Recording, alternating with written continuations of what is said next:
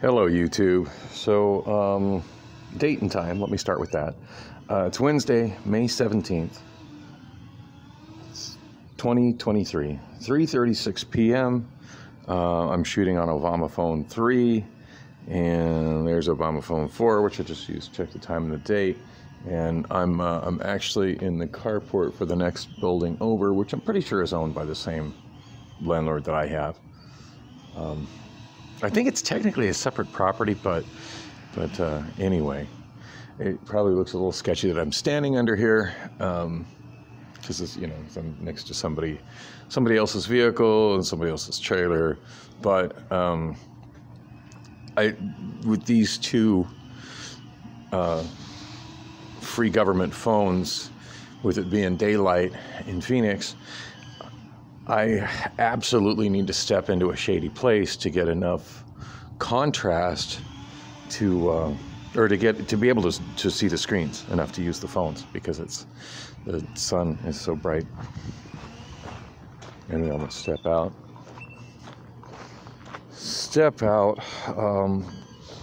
Finally.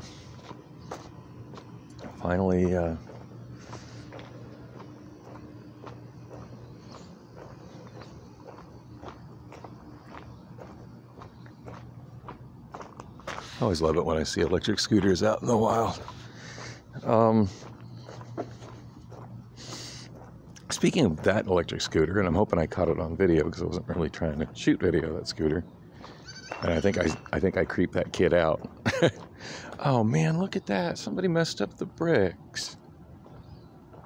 I wonder how that even happened. This was like the one piece of property where whoever has the house on the other, adjacent street kind of went out of their way to sort of landscape the side facing the alley, and I really liked that. Somebody's kind of messed up the bricks. Anyway, yeah, I think I scared that kid, and to be fair, the first few times I saw him, he kind of struck me as sketchy. In fact, almost to the point that I called Lon, the property manager, to report his presence. Because he's straight, the kid straight looks homeless. I feel so,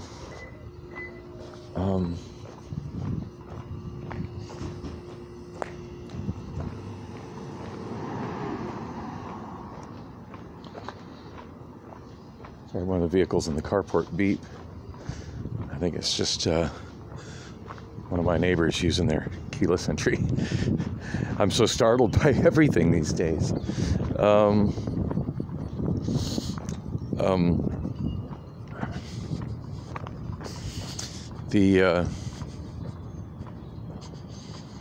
there's a spin scooter. I love that there's rental scooters, like, kind of in the neighborhood. Like, they don't cross 46th Street. They're on this side of 46th Street, not the side I live on. But that was something that I actually used to really dream about a lot when I worked for Lime, and it's kind of neat that it's come to fruition. I'm already off on like 5 different tangents at once, and not able to focus on any of them.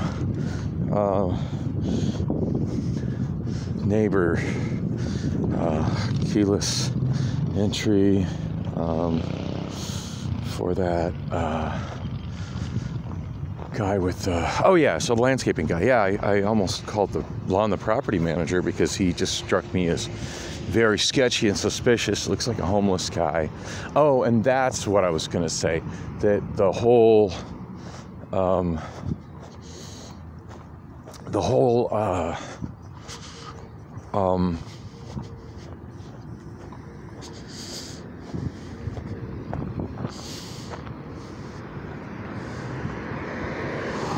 so I'm about to enter what I believe is Costco property, which I think is separate from, technically is separate from what would be considered,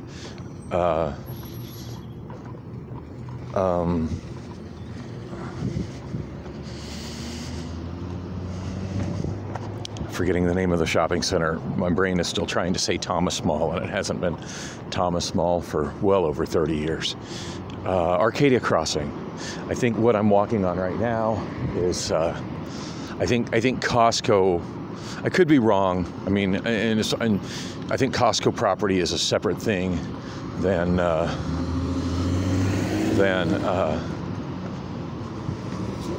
Man, this is a pet peeve of mine.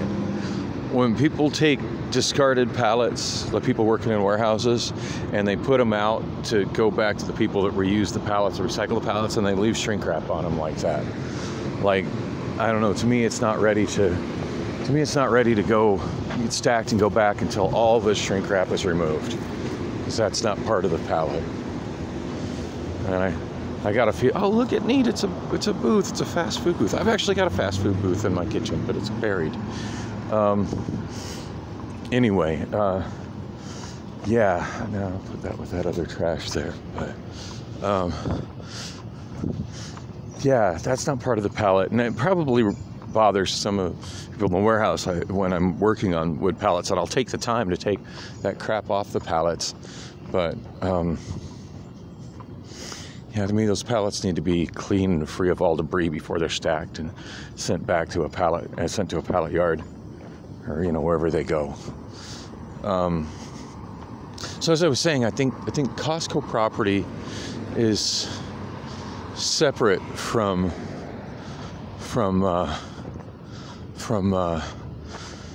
Arcadia Crossing property.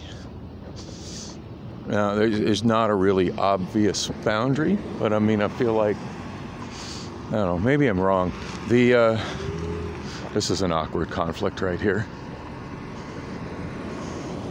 between the semis going in and out of the stuff, and with this, which is a through route for traffic, and then those parking spots, which I feel they should eliminate, other than there's people in them, so obviously there's a need. Yeah, this is a bit of a traffic conflict, but yeah, like look at this. See here, you see there's a divide in the pavement. Can you see that? Or like the pavement on, like right where he crossed there. See the line? And the pavement here. Although maybe, I don't know.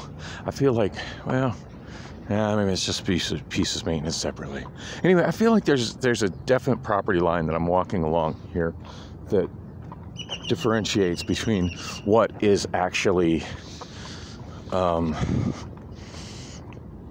managed property, managed commercial, retail, leased property as Arcadia Crossing, which I think I'm on right now, and then this parking to the south and the Costco. Anyway, the police, when they picked me up last week, they told me that security guard was the security guard for the entire shopping center. I don't think that is true.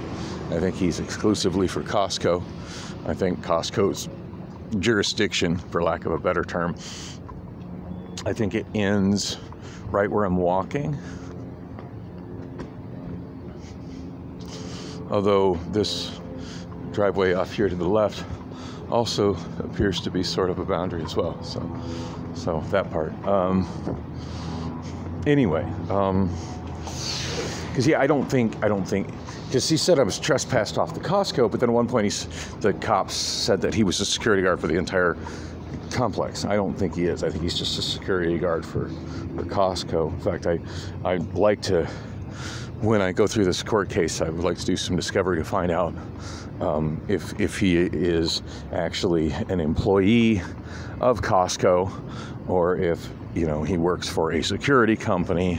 To find out if he's an employee for Costco or if he's an employee of a security company that is contracted with Costco, because that'll make I think it'll make a difference as to what his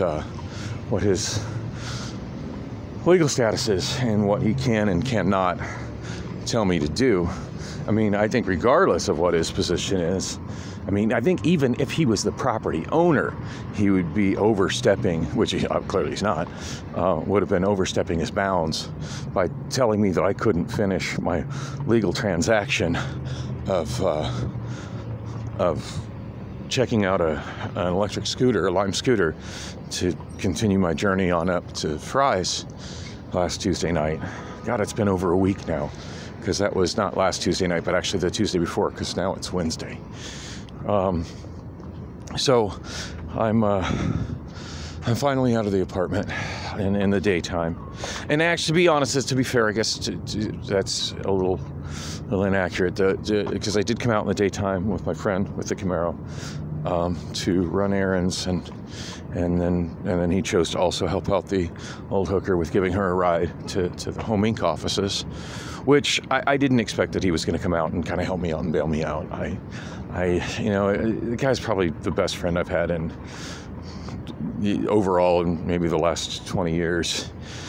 God, maybe it's more closer to 30 years at this point.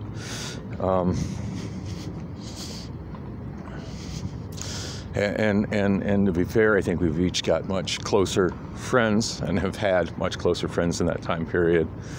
But during that time period, both of us, one thing I think we very much have in common, in fact, in spite of the fact that him and I aren't actually that close in some ways, is that I think the people that we were close to that have come and gone during that time period.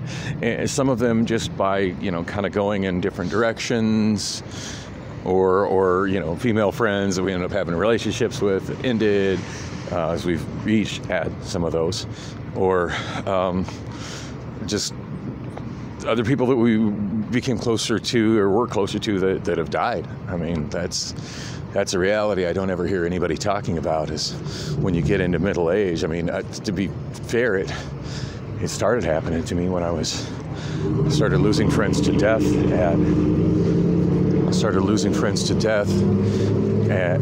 when I was 17. First friend I really remember, vividly remember losing to death, I was still 17 years old, and that would have been my friend Britton Boland. Because he died on the night of July 4th, 1988, and I didn't turn 18 until August 6th, 1988. So anyway, we've both... That's something that happens I don't think people really talk about.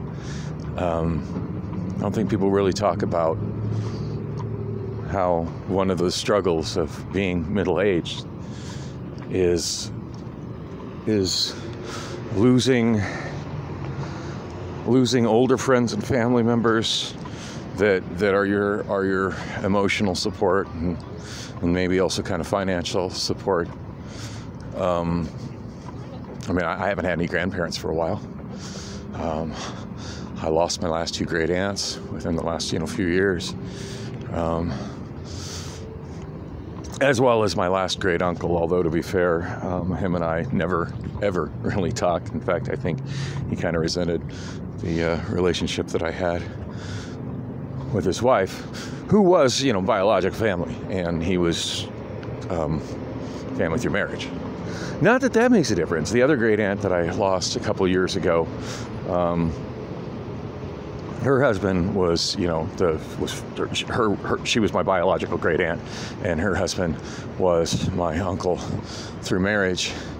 And I wanted to go to Target, and I walked right past Target. Her husband was my uncle, great uncle through marriage. And although he died when I was very young. I want to say he died when I was in my 20s.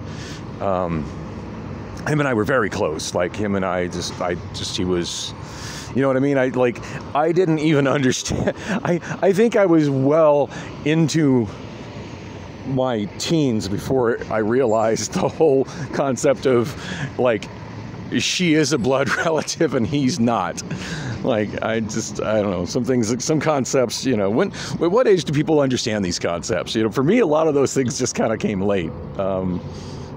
Thrills of being on the spectrum, I guess.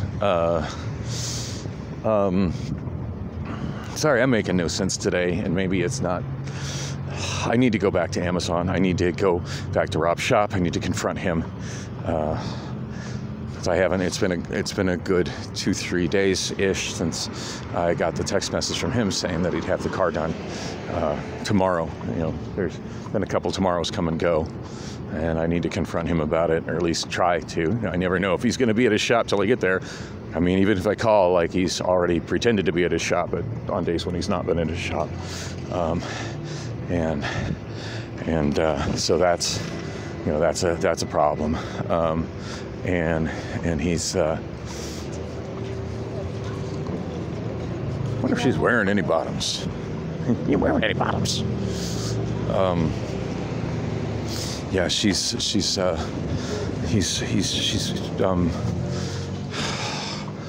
God, I'm worried I'm too nervous and weird to deal with the public today, but I'm trying.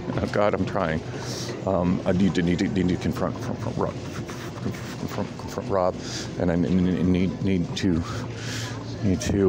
Jesus. Oh my God.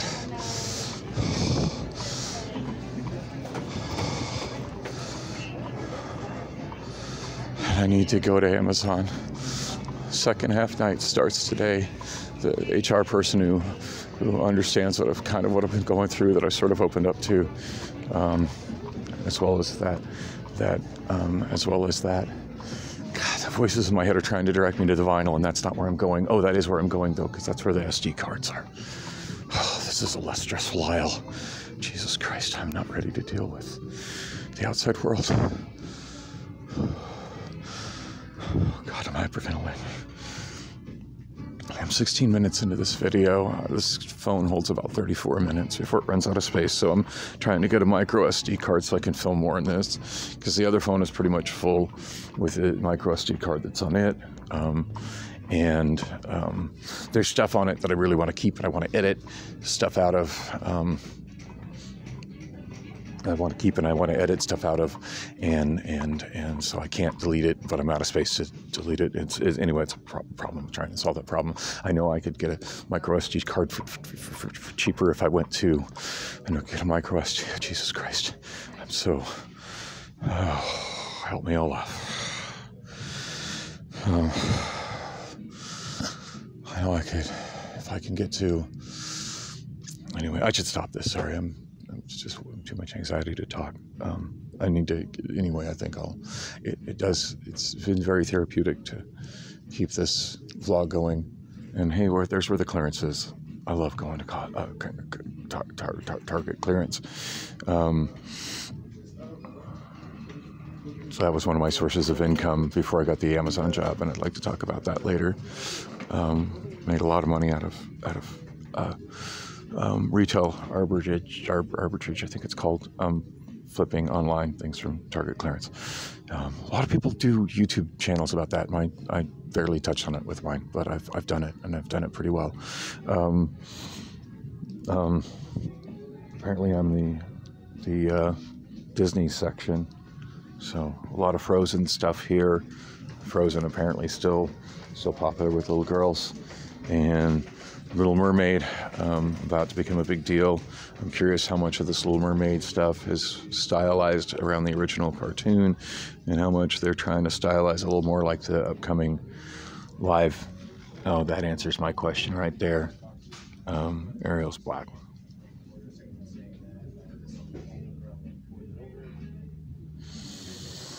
I'm not even going to go on that tangent. I would like to point out that I thoroughly enjoyed Black Annie. So there's an agenda. I'm not thrilled with the agenda, but I will definitely judge the film as a separate work. On that note, I dig this Disney princesses. That's Moana. And that's Dwayne Johnson, The Rock. If you ever get a chance, if you haven't seen it and you ever get a chance to see Moana in 3D, in proper 3D on a 3D home theater system, do it. Oh my Lord, Moana not in 3D, not the same. Okay, I need to wrap this up. I need to get my SD card, and I will continue later once I leave here, because once I leave here, I'll be able to install that, and then I'll have space to record on it. I feel like I need this because it's therapeutic, and it kind of helps keep me together.